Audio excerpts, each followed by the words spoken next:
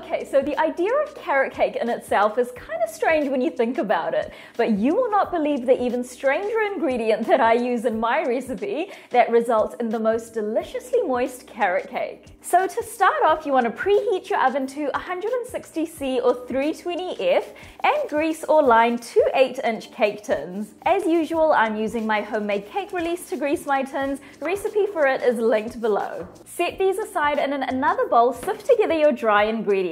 So I've got 2 1/4 cups of all-purpose flour, 1/4 cup of cornstarch, 2 teaspoons of baking powder, half a teaspoon of baking soda, half a teaspoon of salt, 2 1/2 teaspoons of ground cinnamon, 1 3/4 teaspoon of ground ginger, 1/4 teaspoon of ground cloves, and half a teaspoon of ground nutmeg. And then using a whisk, just mix that all together until well combined. This smells so good.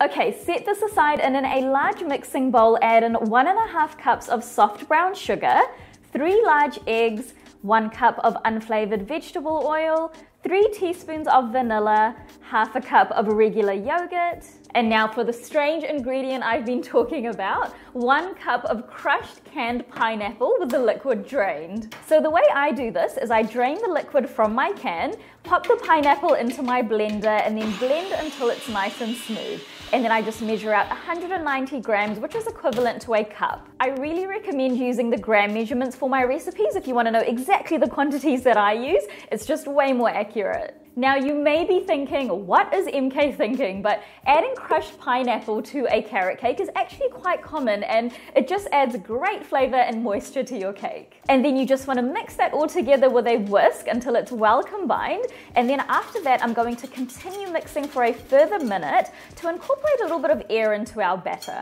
Okay, once that's done, add your pre-sifted dry ingredients into your wet ingredients. And using a spatula, fold the batter gently until just combined. Do not overmix this, so just mix until the flour disappears. Once that's done, add in 2 cups of finely grated carrots. So this is about 3 medium-sized carrots and in total is 225 grams, alongside 1 cup of roughly chopped walnuts and or pecans. Today I'm using both, so I've got half a cup of each, and then just fold that all through gently until just combined. You can also add in raisins or whatever else you like in your carrot cake. Again, do not overmix this, so just until it's just combined.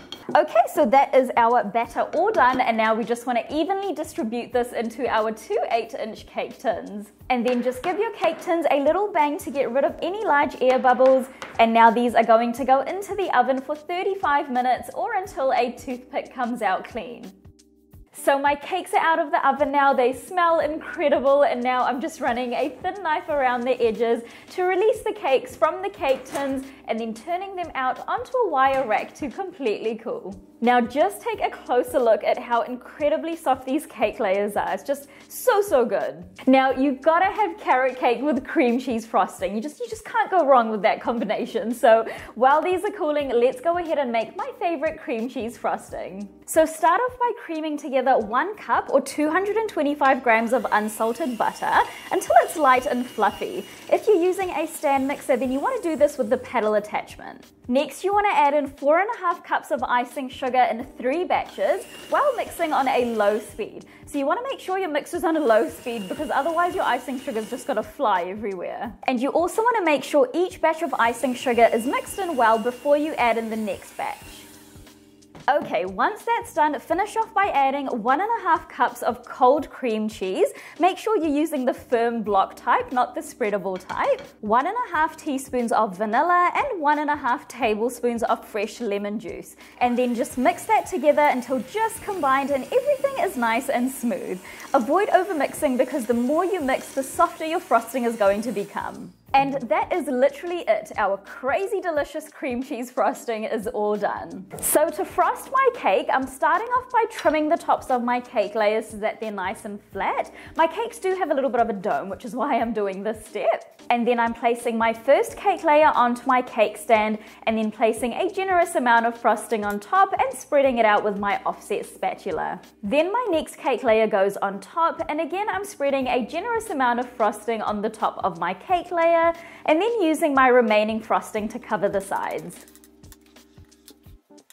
Once I'm done, I like to finish off with my cake scraper to smooth the frosting on the sides. And then I'm also just cleaning up the tops with my offset spatula by bringing in that lip of frosting into the middle of the cake so that I've got some nice sharp edges. Now to finish off decorating, I'm just going to be placing some pecans and walnuts around the top edges of the cake. This just gives it kind of like a little rustic look, which I really like. Okay, and that is it. My beautiful carrot cake is all done. This carrot cake is honestly so incredibly flavorful and moist, and the addition of the walnuts and pecans provide a great crunchy texture to the cake. Oh my god, so good. It's like a literal explosion of flavor in your mouth without being too sweet. And the crumb is just so soft. It's so nice, like literally melts in your mouth. If you try out this recipe, don't forget to leave a review on my blog. Nothing makes me happier than knowing that you guys tried my recipe, and it also really helps my content reach more people. I'll see you in the next video.